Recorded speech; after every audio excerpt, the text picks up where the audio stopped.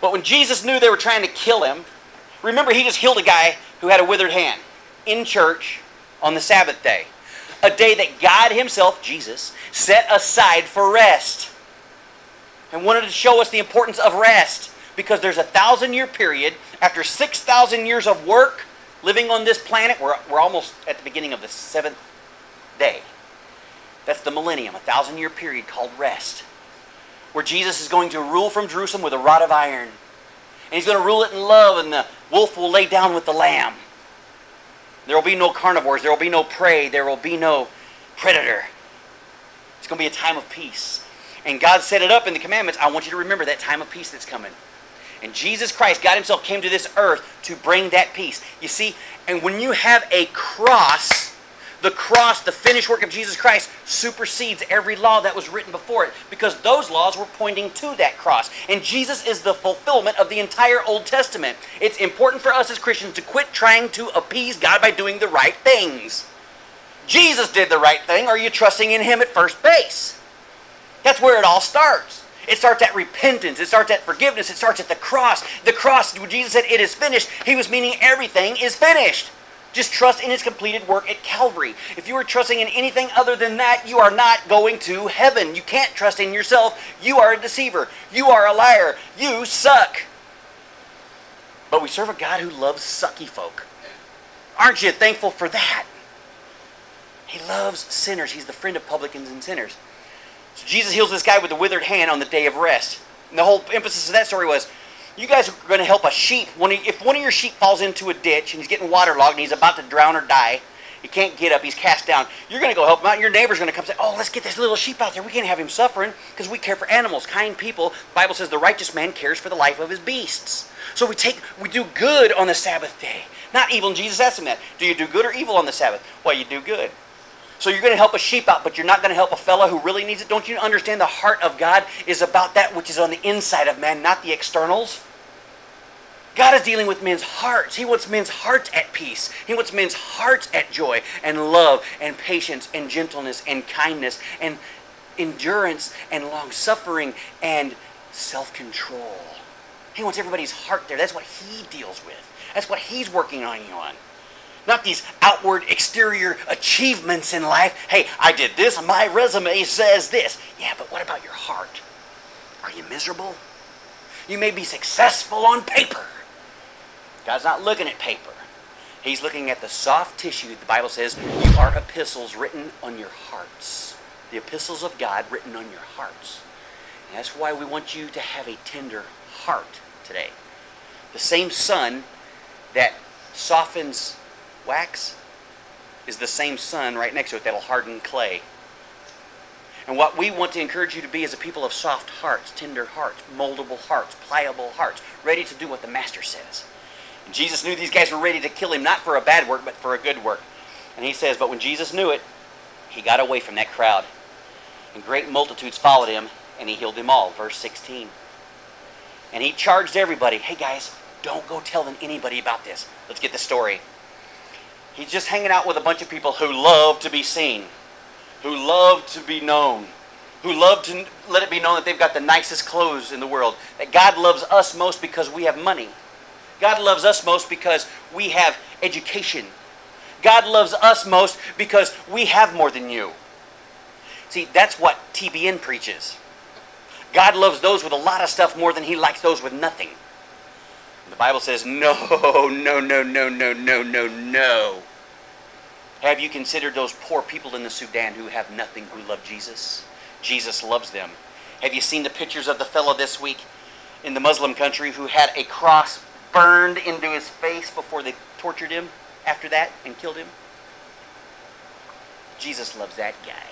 You've never heard about him till I mentioned it. I didn't hear about it till I saw it on Facebook. God saw it. God knows. God loves him. There's going to be many in that day who say, Lord, I ain't supposed to be going to hell. I had everything on the planet I was supposed to. You blessed me up there. And Jesus said it ain't about the accumulation of things. It's about the accumulation of what you've done for the King. What have you done for Him? See, this life will soon be past, and only what's done for Jesus will last. Where's your heart? And these guys, their goals, their everything, their pats on the back, they lived for today's pat on the back. Look at that great guy in those cool clothes and how much he knows about God. And Jesus said, if that's your thinking, you don't know anything about God. Not to the strong is the battle. Not to the swift is the race. But to the true and the faithful, victory is promised through grace. God's looking for faithful followers who will take the next step in the same yoke with Jesus. That's what He's rewarding. That's what He's counting righteous. And that's the folks that'll be raptured. Jesus knows that these guys are wanting to kill Him for doing good. Why? Because He's taking their converts from them, and they have this sense that He's about to bring our religion to its knees. He's about to destroy what we've been building, and our fathers have been building for years and years and years. And they were right. Because what they were building was for themselves. And Jesus says, I am coming to a people, and we're going to build a kingdom of heaven. And God's going to be with you, and He's going to bring you what these guys can't. He's going to bring you constant love, constant joy, constant peace while you're on your bed at night and you're sleeping and your head's on your pillow just before the time of sleep, if you can sleep, during times of echoing war all around you and rumors of war and the nations against nation and rising. Jesus says, that's going to happen. I want you to be able to go to sleep tonight. Don't you concentrate on the wars. You concentrate on the victor. Matter of fact, I want you to know this before you fall asleep. You, sir, ma'am, are more than a conqueror. You've already won. Go sleep. I got this one. But what if I die in my sleep? You'll wake up in heaven. See, one of the problems with Christians is we don't believe heaven is as real as it really is. The closer you get to Jesus, the King, the Creator, you'll understand how real heaven is, and you won't have this fear of death. Matter of fact, you'll long for heaven. See, the old-timer songs used to write about that. This world is not my home. I'm just passing through, bruh. My treasures are laid up somewhere beyond the blue. The angels beckon me. They're calling from heaven's open door. I just don't feel at home in this world anymore. And when the closer you get to God, the closer you'll get to heaven. And the closer you get to heaven, you look into heaven's pearly gates. It's wide open. The doors are wide open. And you look down here to this old wicked earth, pearly gates, wicked earth. I want to be there. And that's where our hearts will be when you're walking with Jesus in His yoke. Just take the next step with Him faithfully. Do what the manual says and be blessed. And He says, don't let me know. Don't let everybody know about this, guys. Because Jesus wasn't about, He was just, you look to the religious people, and Jesus is just the opposite of that. The religious crowd is, look at me, look at me, look at me. Hear my voice. Hear my voice. Hear what I say. Jesus is like, hey, small, still voice, I want you to hear what I say. But that requires listening. These guys, it wasn't about you listening. It was about me talking. Jesus is about you listening. That's why He gave you 2 ears and 1 mouth. We listen twice as much as we talk. We're supposed to. And Jesus said, let every man, in the manual, in the yoke, the next step with Jesus is this. Let every man be quick to hear, slow to speak, and slow to be angry.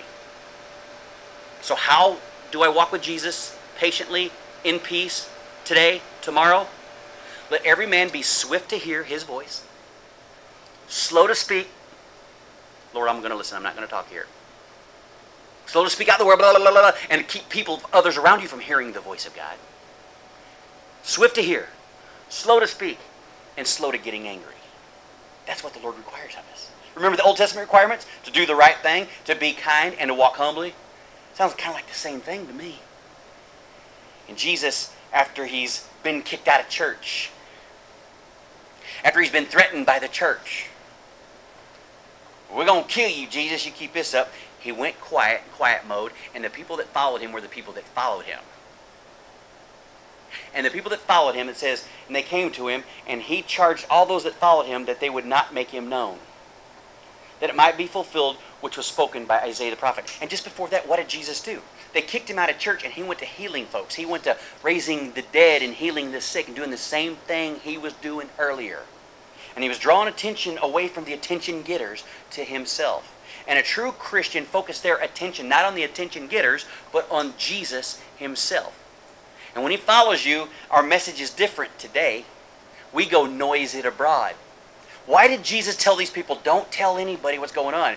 Because he understood it wasn't about pizzazz and the tumult and everything. And he also knew it wasn't his time to die. And the way he was looking at it, he was in Capernaum. He wasn't supposed to die in Capernaum. He was supposed to die in Jerusalem. And the way he was looking at it, it was the religious crowd, the rabbis who were mad at him and wanted him dead, and their method of death was stoning. And he knew he wasn't going to come here to be stoned because not a bone of him would be broken. He knew that in Psalm 22, it was diagrammed and foreshown that he would be dying on a cross. And in Psalm 22, that was a method of death that didn't exist for another 1,000 years into the future. And Jesus was talking about being crucified on a Roman cross 1,000 years earlier than the time it was written. And Jesus knew he was there to be killed on a Roman cross, and he knew it wasn't his time yet, so he went incog. Because he wasn't going to die in Capernaum, and he wasn't going to die by way of stoning. He was going to die in Jerusalem by the way of crucifixion. So he went underground because it wasn't his time. Remember when it was his time? John covers the last 10 days of Jesus in focus. And it says, and there he set his face like a flint stone. A flint stone is one of the strongest, toughest stones on the planet. Remember the tribulum in tribulation? When you get a wheat harvest, you sickle down all the wheat, you throw it into a pile on the threshing floor, and then you take a tribulum, it's a big old board, heavy board, and on the bottom side of it, they cut notches into it, and they forced flint stones into it. Flint stones were heavy, and they could sharpen them and all this other jazz. And then they would turn it over, and those flint stones, they would have a cow or an oxen or a donkey pull the cart and pull this tribulum, and it would break up all the chaff that needed to be threshing off of the grain, off of the wheat. And it was a flint stone. It was strong, it was usable, it was pliable. You weren't going to move it, it was going to move you.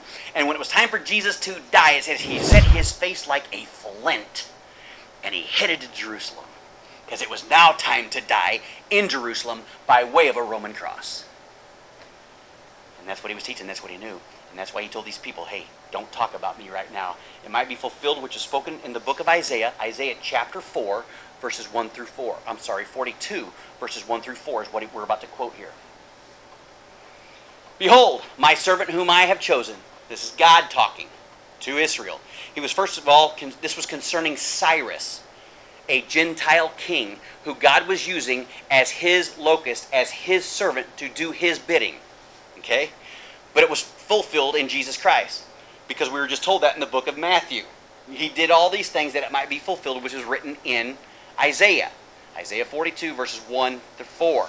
And he says, behold my servant whom I have chosen. God chose Jesus. Jesus is God's choice of saviors, of servants. My beloved, in whom my soul is well pleased. I will put my spirit upon Jesus, and he shall show judgment to the Gentiles. Aren't you thankful that God has come to the Gentiles? For 2,000 years and longer, he worked with the Jew, worked with the Jew, worked with the Jew, worked with the descendants of Abraham, Isaac, and Jacob. And his focus was them. He sent the prophets to them. They killed the prophets. He sent the word to them. They buried the word. He sent gifts to them, and they collected upon themselves and didn't give God the glory. They didn't thank him for all their blessings in life. And it was all about them. And he says, you're going to turn against me, and I'm going to turn my heart to the Gentiles. And that's why when Jesus came into Jerusalem, he looked over Jerusalem and said, oh, Jerusalem, I would have saved you. I'm about to be crucified, and you're not even going to notice it. But the Gentiles will. And I'm going to go to somebody who will listen. And that's what he was talking about. And he says, he will show judgment to the Gentiles. Verse 19. He shall not strive nor cry, neither shall any man hear his voice in the streets. Remember the opposition, the religious crowd, the Pharisees. They would stand in the most chosen corner on the street market at time of prayer.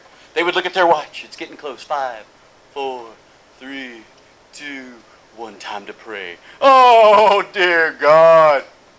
I thank you I'm not like all these people here. I'm thankful you've made me rich because I'm so close to you. And you've given me this beautiful clothing because it represents your righteousness. I'm so righteous, Lord. I thank you I'm so righteous and so great. And they would voice out loud their great prayers of pride. The Bible says when you see my messenger come, he's not going to be shouting in the streets.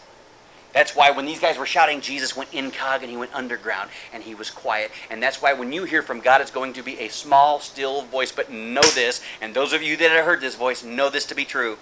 When that small, still voice comes to your heart, it'll seem like it's on a bullhorn. And it will point its finger in your face. And you'll say, yes, Lord. Yes, Lord. Whether it's the Holy Spirit came for what reasons? To convict the world of sin, righteousness, and judgment. The Lord will point your sin out to you, and he'll give you attaboys too. And when his small, still voice comes, it'll resound in your soul. It'll resound in your spirit. It'll be like the PA system has been cranked to 10. And that small, still voice, that's why it's important for us to quiet the ways of the world out so I can hear him. Because he's meek and lowly in heart, and he's not going to overspeak over other people. If other people are talking and you get your attention's on them, he's going to wait till your attention's on him. Jesus, do you have anything to say? Oh, matter of fact, I do. Quiet the noise, a creation of Satan. Find a quiet place where it's just you and Jesus. And hear his voice. It is small and quiet. He will not be screaming in the streets. Continuing on, verse 20. A bruised reed shall he not break, a smoking flax shall he not quench. It's kind of a weird saying. A reed is a very tender plant. It's a hollow plant. And they're tender to begin with, but when you bend one, it's no good. That's what a bruised reed is, a bent one. They would use reeds to make papyrus, to make paper. And you needed them whole. They couldn't have holes in them. They couldn't have bent marks where when you unbend it, it'll tear. It's a very tender plant that's bent.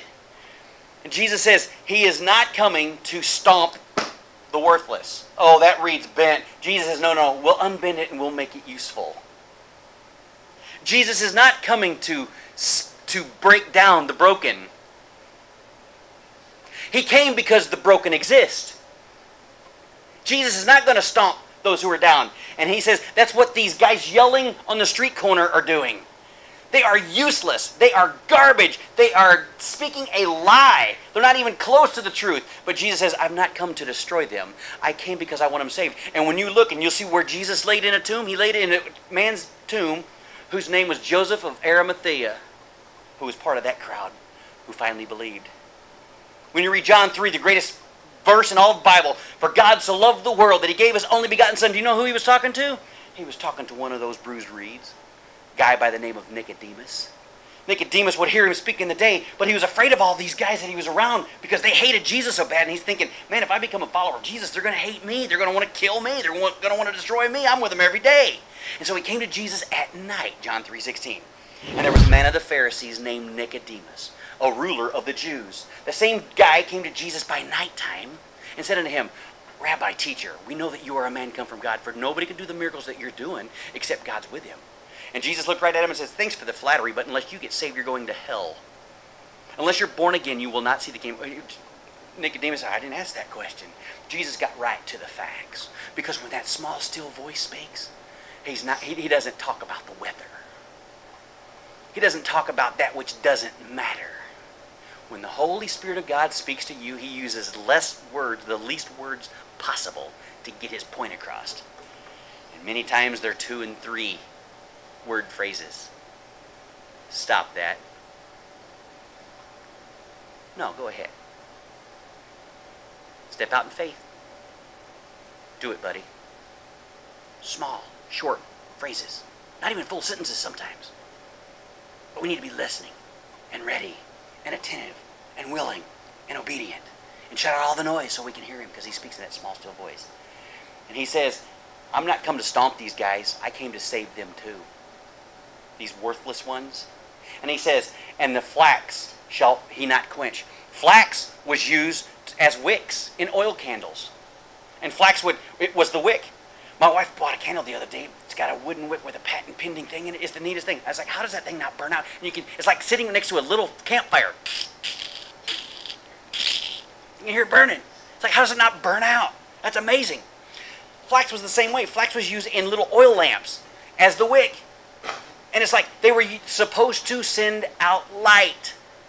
But once in a while you'd get a dud. And it would be lit, but it wouldn't send forth a light. It wouldn't send forth a flame. It would just send forth a bunch of smoke and smoke up the house. You know, right when you blow out a candle and all that smoke that comes up. The candle was enjoyable. It's that smoke that's not any good. And Jesus is saying, these Jews, these Pharisees are like smoke in your eyeballs, man. They're not blessing anybody by their presence. They're burning out your eyeballs. There's a stench among them, among the nostrils of God when he's in that crowd. But he says, I didn't come to snuff them out. I came because I love them. I want those guys who are wrong, I want them right. Those guys who are bent, I want them straightened. I don't want them stomped. That's what he first meant by it, because that's the context of his conversation, is these guys. Secondarily, it's you. You ever been beat down, bent over, felt useless? Jesus comes by and says, man, dude, don't think it's over for you. Don't, just because you're beat down in life and because you've got a hollow middle and you seem like you in your own eyes you're not of any use, I'm telling you, you can be. I want to use you. I want to straighten you out. He didn't come to stomp you while you're down. He came to encourage you, not discourage you. Jesus wants to lift you up. If you are feeling like a bent reed today, understand that the voices of negativity have nothing to do with heaven or its king. Jesus comes alongside to encourage you. He didn't come to stomp you. And if you're feeling these desires or thoughts or these impressions that, oh, you're just not good enough and oh, God's mad at you, you're wrong. He just told us in today's passage that is not why he came. He didn't come to pull up and root out and get rid of bad things. He came to make you better. He's here to make you better. Do you believe that? The flax represents to the Christian, in the Christian perspective, oh, I'm just not as strong as Christian as old dude over there. They talk about Jesus all the time. They soul win, blah, blah, blah, blah, blah. Do you guys know that most forest fires, raging forest fires, are started by little sparks? If there's a little flame there, don't count yourself out. If you believe that everything I do is a mess and I just create smoke in people's eyes and I wreck their day and I just don't do anything right, quit listening to those voices. Jesus Christ didn't come to stomp you out or put your light out. He came as the Holy Spirit to provide wind on your flame, on your smoldering campfire, so it can become an ignition of His world. Where you step is the light of heaven. You need Jesus to get your flame going. He didn't come to put you out because you ain't as good and godly as the next guy. He came to fire you up a little bit more and encourage you. So you'll be able to do that. He's the light of the world and He's called us to be His light. He doesn't want to put you out. He wants to help you grow. He wants to encourage you, not discourage you. If you have the feelings of discouragement around you today, know that is not the voice of God or His servant. His servant didn't come to do those things. His servant came to heal you and make you a better you, a stronger you, something opposite of what you think you are to be. Something far greater than what you ever thought you could be. See, a bruised reed shall he not break, and a smoking flax will he not put out until he sends forth his judgment into victory. You see, what you won't hear Joel Osteen and others like him preaching is at first base, if you don't hit first base in life, the king at first base is going to come down. He's going to pronounce death judgment on the entire world. And the Bible talks about a 75-day period where Jesus, in that 75 days, is going to go on a killing spree. And He's going to find His enemies. And the Bible says He's going to send forth His angels. 2 will be working in the field. 1 will be taken, and the other left. That has nothing to do with the rapture. That has everything to do with the second coming of Jesus Christ when He comes back to this earth after the rapture, 7 years later. And He comes to set up His shop, and before He sets up His shop, He's got to rid His kingdom of wolves. He's going to rid His kingdom of Nephilim, Satan offspring. He's going to rid His kingdom of all that stands against Him and will lead others against Him. Just like all the people in the land of Canaan, when Moses was supposed to cross over and he didn't because of his sin, Joshua comes in and God says, I want you to take all the inhabitants and drive them out of your land. Those who you don't kill, get rid of them. They didn't do it all. See, the word Joshua is the same word Jesus. Yeshua. When you read the book of Joshua, you got to see that he is a type of Jesus Christ. He's a type when Jesus Christ gets back here to the land of promise, in the land of Canaan, and rids the inhabitants. You don't hear Joel talking about that. Jesus is going to look into the eyes of some people and they will die. And their blood will be spattered. But not right now.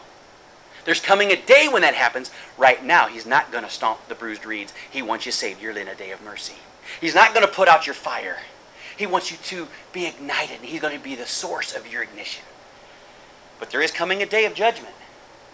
And his judgment will always lead to victory.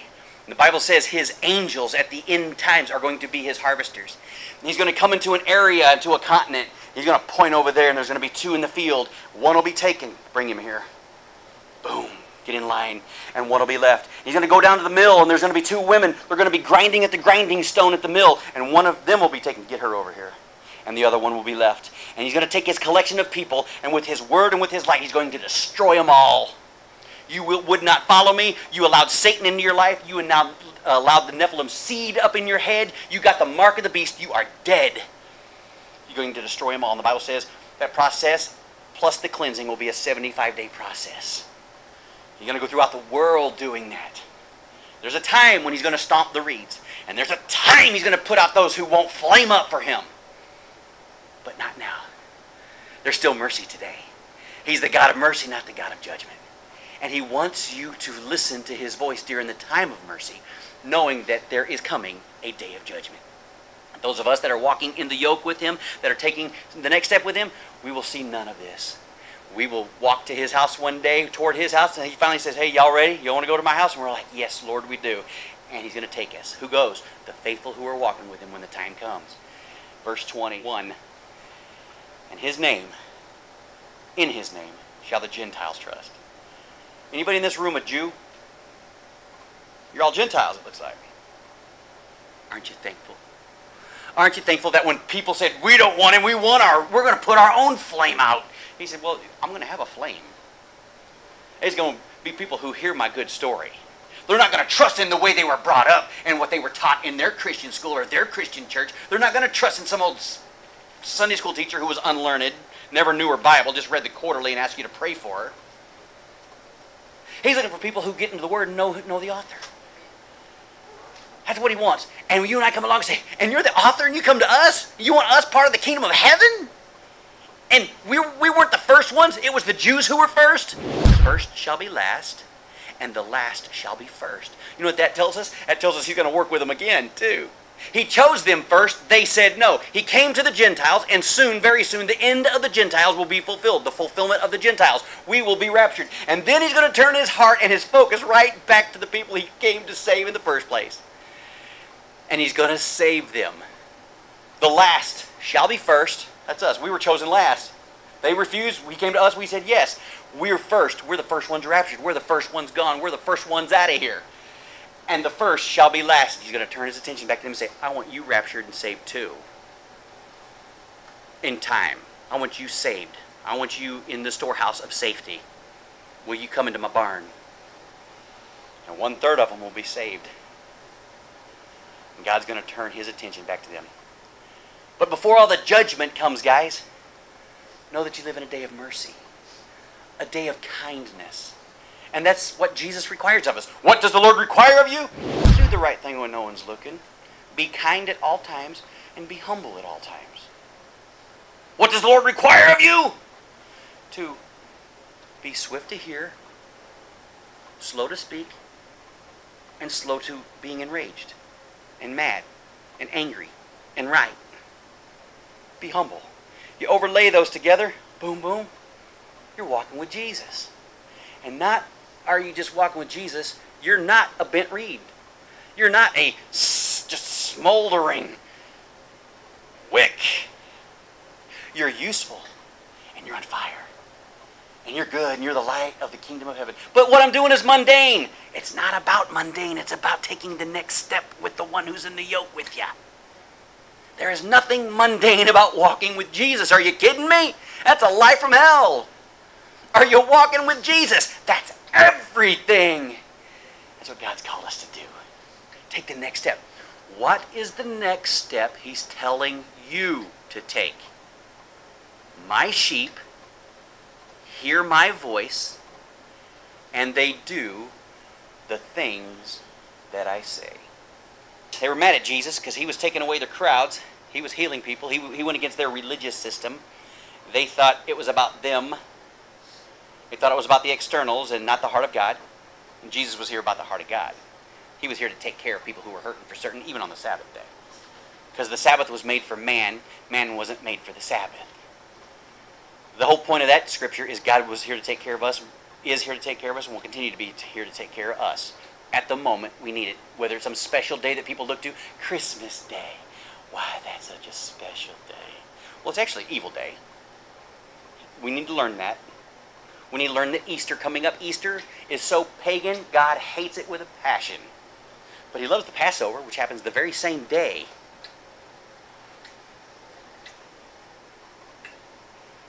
He is our Passover. He's not our bunny rabbit. He's not our fertility king. He's our Savior. He likes that holiday. We call them feast or moeds. That's what He likes. It's time for us to get into the mind of Christ and do what He says. These guys were making up their own rules, and if you don't play it by our game, you're out. Jesus is like, no, the rule book has been written for years. You need to go ahead and know what it's saying and do it. First base is first base. And when Jesus knew it, He withdrew Himself from there, from getting killed, because it wasn't time to die in Capernaum or being stoned. And great multitudes followed Him still. And He healed every one of them of every kind of disease and everything we've already looked at. And He encouraged them, He implored that they would not tell folks about what's going on. But they did. Remember the guy that got his sight back? Well, he's going to see everybody and tell everybody. The guy whose arm was just withered, oh, no, you didn't? We saw him last week? He's going to show folk. You know what I'm saying? And He charged them that they should not make Him known, verse 17, that it might be fulfilled, which was spoken by Isaiah the prophet. Hey, behold, I want you to look at my servant, whom I have chosen. He's my beloved. My soul is well pleased with Him. Remember, we heard that at the baptism. This is my beloved Son, in whom I'm well pleased. Remember that? The Holy Spirit, like a dove, descended on Him. We have a picture of the Trinity right there. God's speaking, Jesus being baptized, and the Holy Spirit descended on Him in power. When people say there is no Trinity and that Jesus is not part of the Godhead, they are speaking from the spirit of Antichrist. Okay, that's what the Bible says. Every time it mentions negativity about Antichrist, John and the writers talk about the spirit of Antichrist as not believing in the doctrines of Christ, the deity of Christ. Behold, my servant whom I've chosen, my beloved, in whom my soul is well pleased. I will put forth my spirit upon him, and he shall show judgment to the Gentiles. And what does that mean? Jesus didn't come here as God. He came here as 100% man who was yielded to God to show us what it could be like to be men who were yielded to God. Okay, He was all God. At any moment He could have used Godhead powers, but that wasn't His mission. His mission was to come here as a man and lead. This is how you can have victory as a man. I'm not different from you in my humanity. We're the same. I get hurt, I get hungry, I get thirsty. Hear my voice. Follow me. He says, He will not always strive nor cry. He's not going to fight. He's not going to argue. Guys, we're not here to argue Christianity. We're here to speak, and if somebody's willing to listen, to share with them. Don't waste your time having to scream and prove your point. You're never going to prove your point except for the fact that you're an idiot. That point will be well taken because you were disobedient. Disobedience to the Lord will always lead you in the position of being chief idiot. So we need to listen to the voice of God and do what He says. Not strive, not cry, not scream, blah, blah, blah, blah. Just share the truth. Follow His example. A bruised reed, He didn't come here to take those who weren't in line with Him and destroy them. That was not why He came. A smoking flax, fire in your eyeballs, people who are just irritable. He didn't come to snuff those people out. He wants them saved. Also at the same time, He wants those of us who've already believed Him, who still are bruised in life, who are still beaten up. He wants us to know that He can straighten us out, and we are useful, and we are great for the kingdom of heaven. He doesn't want you to stay a smoldering little piece of grass on fire. He wants you lit up, and He's the power and the source that will do that for you. He says, but I want you to know there is coming a judgment day when all this will happen, and Jesus will be victorious in this when He goes out to do that. But it's not right now. It's very soon. Finally, in verse 21, and in His name shall the Gentiles trust. Do you trust Him today? Do you trust what He said in His word He will perform? Do you trust that it will be live and real? Choose Him today. Follow Him today. And hang out with each other, like I'm saying. I love being with the people who aren't hypocritical, who I know's got my back when I ain't with you. And you need to know that we got your back when you ain't with us. You're cared for, you're prayed for, you're loved on. Trust in His name. Trust in Him. Trust in Him today.